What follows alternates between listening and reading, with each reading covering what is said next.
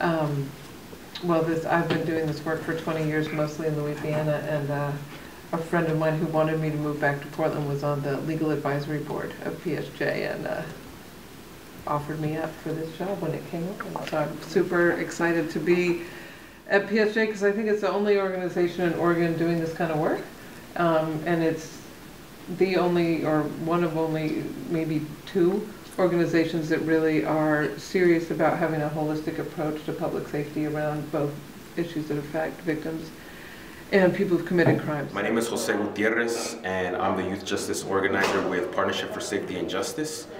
And the role that I play is organizing youth, specifically high school students, college students, and other youth in different community-based organizations to get involved with our campaign, Stand Strong for Safety and Savings.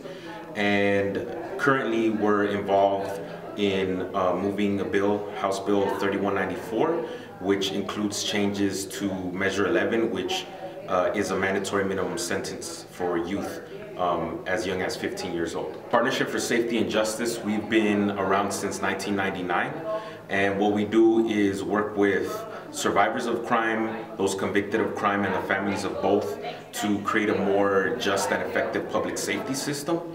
And we do this primarily through advocacy and outreach, and we again are involved with this campaign. It's been a long road of members who have been fighting for significant public safety reform and change. So we're at a really pivotal point right now within the organization, and we're really excited to be at this point.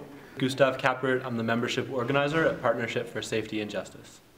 So at the moment, with the legislature so in flux, I would say that the best thing people can do is to sign up to be more involved, and by being more involved, be more informed. Whether that means coming to a meeting like the one we just had in Salem, or signing up online through our Action Alert Network, which lets people around the state know when there are big moments where we need a lot of public support with a very quick turnaround. So it's very easy to go on our website and get on our email list.